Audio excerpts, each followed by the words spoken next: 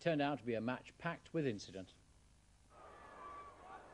The first half wasn't a Palace garden party, more like a match at Twickenham, with plenty of rucks and mauls. Swindon's Ian Culverhouse was ruled to have wrestled Bruce Dyer to the floor. But Dyer dusted himself down and delivered from the spot to give the Palace the lead.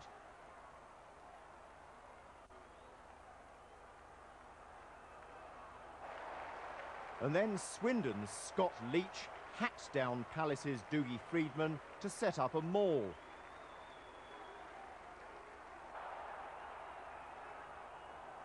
No advantage resulted for either side.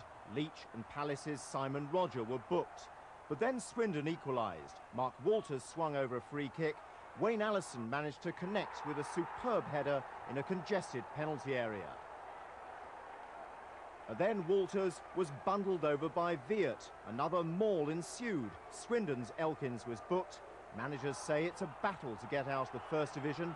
Palace and Swindon were taking that assessment quite literally.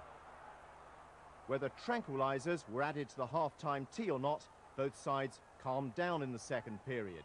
2 minutes after the break, Leach centred for Peter Thorne to plant a header past Palace keeper Chris Day. Swindon were constructive and effective, but keeper Frank Talia came to their rescue with an elastic tip-over from Viet.